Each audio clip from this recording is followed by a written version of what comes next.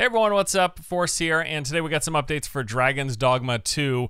Before we get into it, by the way, can I just say how pumped I am? This is looking like one of the better games launching in the first half of 2024, and that makes me so very happy. The original, even for all of its praise, did have a relatively small following, all things considered, and I think it just deserved far more success than it ended up seeing. Anyway, the point is to see Dragon's Dogma 2 shaping up to be a proper sequel that builds upon the strengths of the original, while not straying too far from it, or very far at all, to be honest, puts this game just super high up on my most anticipated list. There was so much that was so very cool about the original Dragon's Dogma, and I'm just happy to see that Dragon's Dogma 2 is looking as good as it is. Anyway, we got a handful of new updates, gameplay, and information throughout the course of this past week, so let's dive into it. First and foremost, we got some details coming out of Play Magazine. They released an interview with Dragon's Dogma's director, Itsuno, where they talked a bit about the game. So it opens up with him being asked his thoughts on the original becoming a cult classic over the years and why it took so long for them to make the sequel, to which he said, "I really wanted to make a sequel right after the game came out. So sorry for making everyone wait so long. I've been so grateful to see so many fans appreciate the quality of the game and support it for so many years. Having fans support the game, both inside Capcom and out, is definitely something that helped push the project towards realization." And it honestly makes a lot of sense for why it took so long for the sequel to come to fruition, for it to even get greenlit, because for as much praise as the original Dragon's Dogma gets today, it wasn't always so well regarded. When it originally released in 2012, critics pretty much panned it across the board for being overly difficult, too complicated, and way too convoluted. As a result, the average review score for this game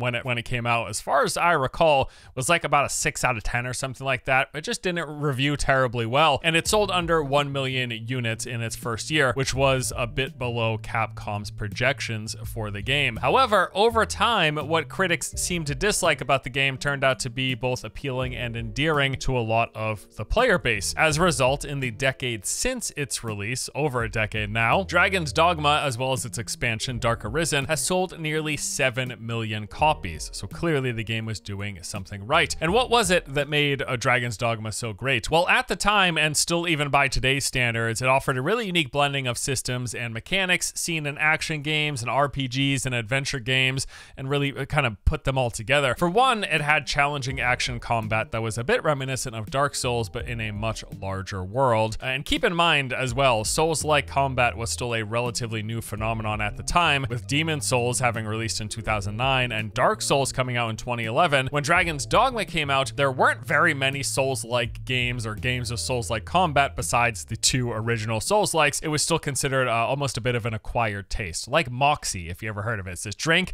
I used to have it a bunch in high school. Everyone hated it, and I think just because everyone hated it, I convinced myself that I liked it.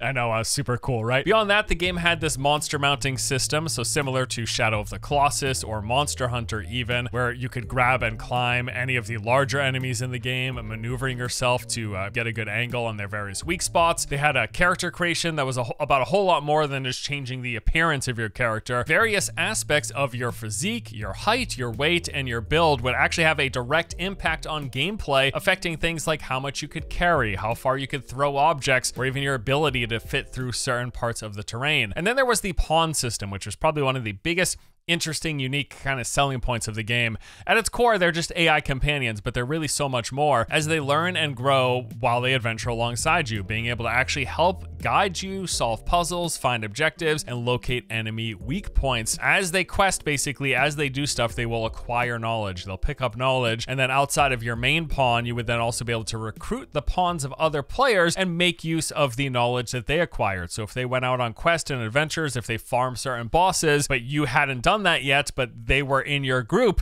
they would basically aid you in that process, giving you hints and tips, or even like guiding you to a quest location. Really, really cool system. The game in general just did a really good job at creating a sense of adventure and exploration, with the challenging combat, with a health that doesn't regenerate, and a night cycle that impacts not only your vision, but even the type of enemies you encounter. All of these things and many more really played into this feeling where going out into the wild became a really exciting excursion. It really forced you to prepare, to play carefully while you were out there, and then to revisit town whenever your resources ran low. And that's just some of the stuff that people love so much about the original game, most of which, if not actually all of it, are features and systems that will be returning and improved upon and even added to in the sequel. But anyways, going back to the original point, this game first came out, it really wasn't well reviewed, and it wasn't considered that great of a game at initial launch, but then over time, as more people played it and word of mouth went around, it steadily grew a more and more dedicated fan base.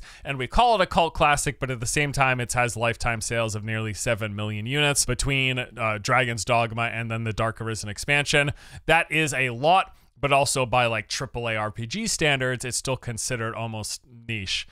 It sounds weird when it comes out of my mouth, like 7 million sold, it's a niche game, but I hope you get the picture of what I'm trying to say. They want it to be bigger, right? And I would love it to be bigger as well, because it's so much about the original game is so very cool. Anyway, all right, back to the interview, right? So next in the article, they mention the fact that all of the original game's little eccentricities that will remain intact in Dragon's Dogma 2, and with that, the developers are kind of leaning into what fans love about it rather than pivoting into more mainstream systems and mechanics. One such thing being the sort of more grounded nature to the world. Now, Itsuno said he considered the sense of scale and realism to be core parts of the identity of the series, saying, "Yes, I approached the design of the game's world by thinking about what it would really be like if you woke up tomorrow to find yourself in a fantasy world, and that is something that I think is reflected in every detail of the game." And this grounded, almost realistic, if you want to call it, you know, it's a fantasy RPG, but this sort of almost realistic approach to the world are some of the things that really made that first game interesting that, again, will be coming here in the sequel. This includes things like these seriously dark nights that require some form of personal illumination, a torch, a light, a spell, if you want to be able to see anything. I mean, think about like a real life nighttime if there's full cloud cover and zero light coming from the moon, very, very dark. That is the sort of darkness that's represented in the nights in Dragon's Dogma. And this darkness often even extends into the interior spaces where things like caves and the inside of dungeons. During nighttime as well, you'll see unique enemies like skeletons, zombies, wisps, and ghosts will appear. Also, another thing that kind of plays into the realism of the world is how your character's physical attributes impact the gameplay. As I mentioned earlier, this will include things like bigger characters will be able to equip heavier items. They'll have more carry capacity and can throw objects further, but then they won't fit into certain tight spaces because of their size, whereas smaller characters, sure, they'll be able to equip less, but they'll be quicker, more nimble, have more stamina, and will be able to fit through smaller spaces. It's really, really cool. It's not just visual appearance. It literally impacts how you can interact with aspects of the world and even gameplay mechanics. And then the pawn system and how they acquire knowledge and then share those details with players. If you kill a pack of wolves, if you clear a cave of goblins, if you track down a flock of griffins, whatever it is you do, your pawns will gain knowledge on how to more effectively do those things, find those objects, or fight those enemies. They also gain the knowledge of everything else you do, like quests, NPCs you chat with, bosses you fight, and then, like I said, the pawns that you recruit from other players can share info that they experienced with that other player while adventuring with that other player. They can share that info when you recruit them to your party. And the game has this whole system. You have your main character, the Arisen is what they're called, and then your one main pawn, but then you're hiring other pawns to fill the rest of your party, and you can freely and very regularly swap out the other pawn members in your party to just get ones with different strengths and weaknesses depending on what it is you're doing. It's a super, super cool system. For what in other games are just kind of boring throwaway AI companions, the way they do this in Dragon's Dogma is super cool, and they're just enhancing that here in the sequel. But also, another thing that sort of plays into the realism of the world is, like, for example, the ox cart transportation system. These will actively move around the world in real time, so you'll see them coming and going on the roads or as you're in town, and at any point, if you're next to one, you can just jump aboard and go for a ride and then leave as you please. Or maybe while traveling, you choose to rest, and this would sort of work like a fast travel, but then sometimes while you're resting, it could become under attack, and then you'll have to fight back a group of enemies before the cart is able to continue its travels. So yeah, we know Dragon's Dogma 2 is going to have all those same mechanics, but also now in a world that is 4 times the size of the original, and with a lot more of an interactive environment. So for example, we've seen examples of like players throwing explosive barrels at a dam, which cause water to rush out and actually have a physical impact, washing away anything in its path. path, including enemies. Like we've seen a few clips of ogres getting washed away and being stunned from the impact of the water. We've seen the ability to destroy bridges to cut off the path of something that's chasing you. We saw examples of like characters pulling on a giant's leg that tripped them up over a ravine, and then the giant caught itself and kind of formed this like makeshift bridge in the process. Just super, super cool. Different bits of environmental interaction. And they even have things where,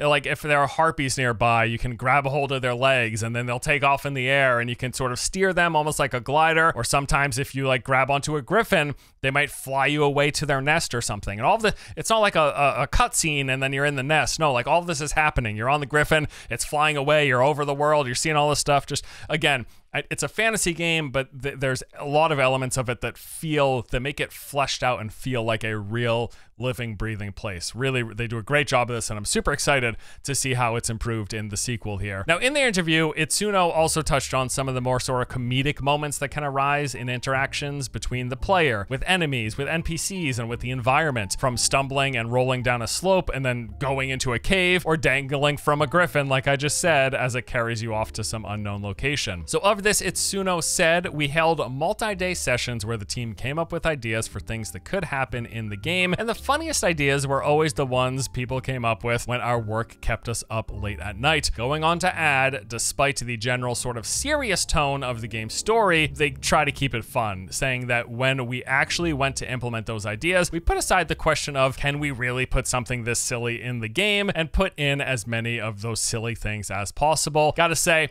I absolutely love this. There's a lot of silly, funny moments that can happen with the pawns, with fighting NPCs, with the environment. We've already seen quite a few of these in the gameplay release so far. So for example, the game looks to make great use of ragdoll physics, with enemies, your companion, and even the player often being put into a ragdoll state and having their body just catapulted in all sorts of hilarious ways. And then also those AI companions known as pawns are their very own source of entertainment. Itsuno said, "We work to increase not just the number of different voice lines for the pawns, but also the variety of different situations they would respond to, so you really feel like it's your unique Arisen who raised this particular pawn, and that they are a true friend who is by your side on your adventure, giving you words of advice and encouragement," and then also just saying some hilarious stuff in the middle of like everything that's happening. So in some recently released gameplay, in the video we got from IGN just the other day, we got a few gems from the pawns. So for example, after the player got smashed by an ogre, one of the pawns said, "Try not to get hit," or after looting some resources that you happen to come by, the pawns would say stuff like, "Oh, look, materials, useful things these." One of the funniest ones was in response to the player just getting absolutely rocked by this like massive creature,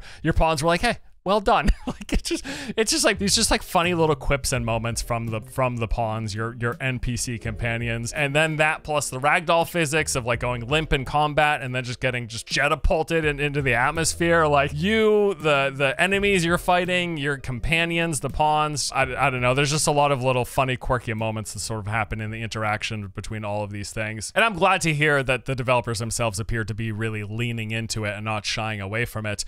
Quips aside, pawns can also be super helpful. If you happen to have a difficult quest or boss fight, or you need to farm specific enemy types or track down an NPC or look for a treasure, whatever it is, you can actually go out and search for other players' pawns who have already done those things that will end up being a massive help. Pawns who have finished a quest already, it can act as a tour guide, literally showing you the path to their exact location. Or ones who have fought a boss several times with other players, they can clue you into tips on what may be its elemental weaknesses or where certain weak points are on its body. And they even have this help command where if at any point you happen to be stuck with whatever it is that you're on, any pawn on your team who could have knowledge of a situation where you call for help will assist you. So we saw examples of a chest that was just out of player's reach. The player calls for help from the pawn, and then one of the pawns with the shield has the springboard ability, and they lower their shield, your player walks up to it, and they launch you up to the higher level that otherwise would be inaccessible to you. Just so many cool interactions are possible with this system. And they have said, besides this whole pool of knowledge and helping you via their experience, they've improved the capabilities and the AI of the pawns in the sequel. So for example, they say that they'll be better allies in combat and react more intelligently to whatever it is you're up against. Pawns can launch each other in order to mantle larger enemies. Literally, you'll see examples of pawns picking up and hurling other pawns to grab onto the monster to help you take them down. They'll also periodically alert you to various points of interest, paths, hidden areas, areas that you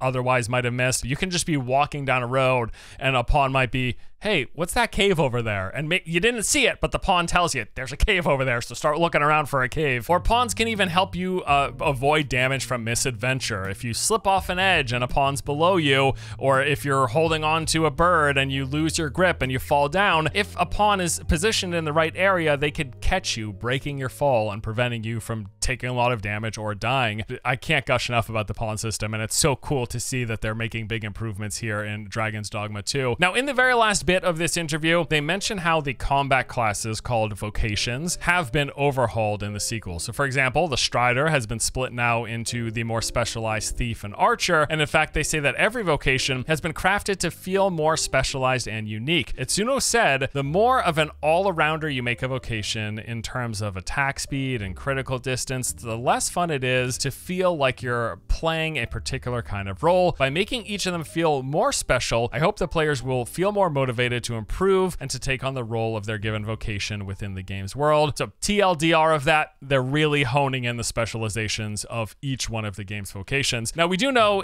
for a base, there's going to be 6 of these starter vocations, and then that sort of gives you a baseline archetype that you might want to fill. So there's the Fighter, who excels in melee combat using a sword and shield. The Archer is all about long range with a bow and arrow. The Thief, all about speed, dealing rapid damage with the strikes from their dagger. They're really nimble. And then there's the Mage, who's all about dealing elemental damage to enemies while also supporting the team. But then there's the Warrior, who specializes in direct combat with big two-handed weapons. And the Sorcerer, who specializes in various magical attacks doing powerful, long cast time abilities. So distinguishing there between the Sorcerer and the Mage, and the Warrior and the Fighter. They're, again, really honing in on these specializations. But then beyond that, there's also the Advanced Vocations, which are more sort of combos. So these include things like the Magic Archer, who's all about ranged attacks and healing, or the Mystic Spearhand, who combines melee with magic, or the Trickster, who conjures illusions through smoke, confusing enemies. And so each one of the classes in the game has all sorts of potential beyond those basic archetypes that I mentioned. Different weapon skills, core skills, augments, and the ability to mix and match these as you please. It's going to be one of those things where no two characters of the same class or no two pawns created by characters are going to likely be exactly alike because there are that many choices. So that pretty much does it for that interview with Itsuno.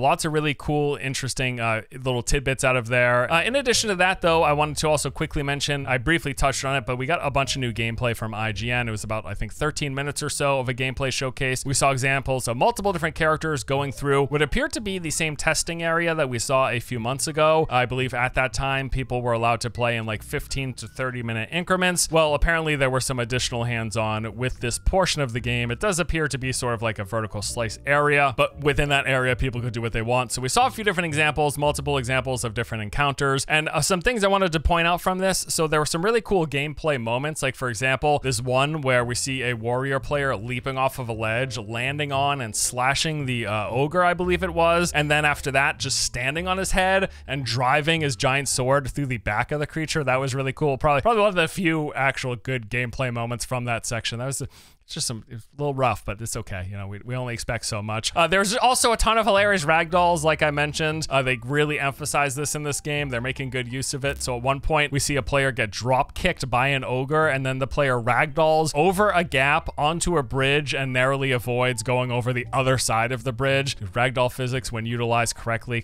they add a lot of comedy to the experience. I'll say that much. After assisting a player, we saw this clip of a thief pawn kneeling down and covering himself in dirt, which does appear to be some sort of a camouflage ability, helping to, I believe, reduce the aggro towards the thief. That's really cool. And then also while fighting an ogre, at one point we saw an ox cart. It was strolling by, and then the cart stops to help you and your party take down the ogre. That's the kind of stuff that point towards this like sort of clockwork nature of the game, where things are happening, and then as you're doing stuff and you have a fight near a thing, and then the characters in the world, be it enemies, be it other NPCs, or your pawns, they interact with what's going on in interesting ways. And this is a sort of example of that I think is really, really cool. We also get a brief glimpse of what was called the loss gauge. So how this is going to work is when you take damage, not only will your remaining health deplete, but also your maximum health at certain points. Basically, how it appears to work is the longer you go without resting in between battles, the more max health you will progressively lose over time. And then that max health reduction can only be restored by resting either at an inn or at a campsite. And it does appear in Dragon's Dogma 2, they're really going to be emphasizing the use of this resting campsite feature in particular, resting out on the go. And they enforce that by putting a mechanic like this in, where your max health will slowly deplete over time the longer you go without resting while constantly engaging in combat, to try to sort of create this push and pull, this back and forth of resting, preparing, going out to adventure,